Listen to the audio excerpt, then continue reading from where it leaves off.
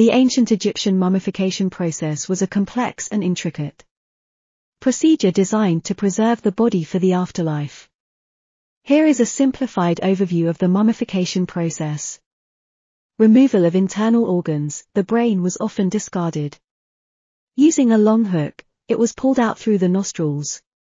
The internal organs, except for the heart, were removed. These included the lungs, liver, stomach, and intestines. The organs were placed in special containers called canopic jars.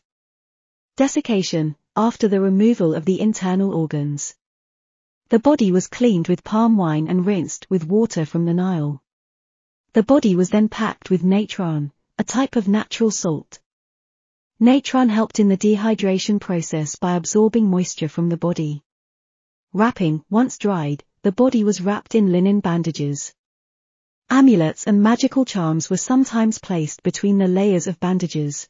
The wrapped body was then placed in a coffin, which was often with scenes and texts meant to help the deceased in the afterlife. Final rituals. The mummy was then placed in a tomb along with the deceased belongings, food offerings, and other items deemed necessary for the afterlife. Priests performed rituals and spells to ensure the deceased's safe journey to the afterlife and to protect the mummy from decay. It's important to note that the mummification process evolved over time and varied depending on the social status and wealth of the deceased. The elite and royalty received more elaborate mummification treatments than commoners. The ancient Egyptians believed that mummification was essential for the soul to recognize and re-inhabit the body in the afterlife. The preservation of the physical form was crucial for eternal life in the next world.